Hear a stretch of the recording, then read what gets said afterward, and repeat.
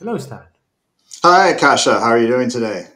Good. Nice to see you again, Stan. Stan is the Chief Marketing Officer at PulseForge, and I think he's joined us today from Austin, right? Unless you're traveling. Yes, Austin, Texas. We're having very temperate weather today. It's not cold, but it's also not hot, so it's quite nice. Lucky you. I wish I could say the same. I'm in Frankfurt, and it is snowing outside. But we've had people from Quebec, so what am I to complain?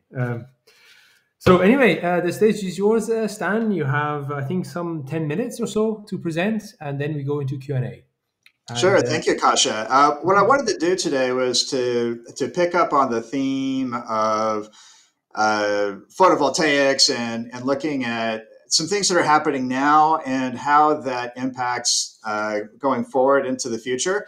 And so we'll be talking a bit about perovskites as well as part of that, of course. A quick background about Novacentrics and PulseForge specifically.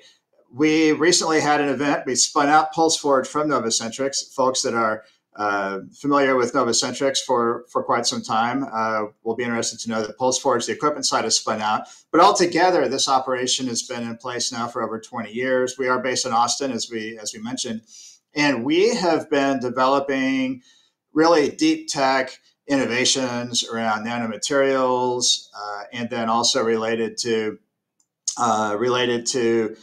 thermal processing with our photonic curing tools. And we'll talk about how we're applying those today to photovoltaics, and our customers are applying those to photovoltaics. But we also have quite a bit of background in overall printed, hybrid, flexible electronics, also batteries. And then branching out from electronics applications, we also have some work happening in processing optics.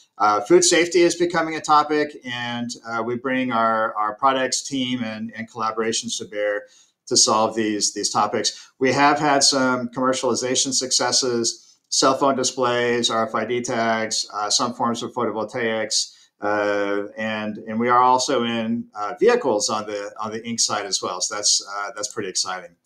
But when we look at photovoltaics, one of the things that we like to do is we like to touch base with NREL here in the US. They really are a touch point for what is happening in the photovoltaic space. And they've got some really nice overviews of trends and topics and concerns and roadmap opportunities, as well as, of course, putting out the famous performance charts that we've seen today and that we also and our customers reference quite importantly.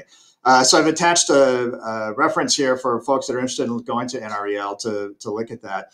But NREL identifies system capital costs, operation and maintenance expenses, so post-installation expenses for the photovoltaics technologies themselves, and then, of course, lifetime energy yield. Now, as Monica mentioned really well, I thought, there are quite a few applications. So photovoltaics falls into a lot of different kinds of categories, and depending on the use case, different of these attributes will be more or less important. And so it's very important for us to pay attention, of course, to what our customers are interested in. And they really are distilling into performance efficiency.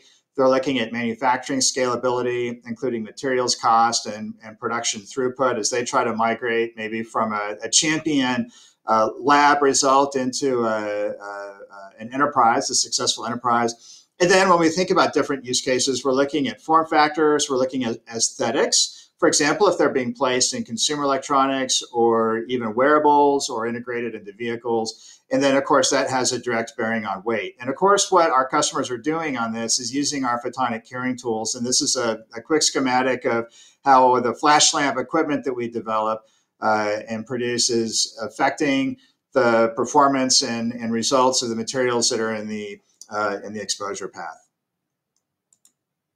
So when we break down the applications that our customers are working on, this is, of course, a super simple cartoon of a photovoltaic system. Of course, they get elaborately complex, and this is very much a top-down illumination structure. But when we break it down, it's helpful for us to identify that there are a few key application areas, and really that transcends different material types inside these functional groups. And so when we look at transparent materials, transparent conductors, we have customers that are doing everything from the traditional transparent conductive oxides, including some work with sputter coating and some work with different kinds of solution processing.